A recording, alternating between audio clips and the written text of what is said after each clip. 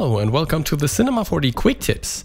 As you might already know, if you want to quickly place an object on any surface, you can use the Place tool for that. So let's activate the Place tool and let's select the spoon, this one here, and place it somewhere in the scene. And as you can see, no matter where we put it, it will align perfectly to the surface of the object that is beneath it.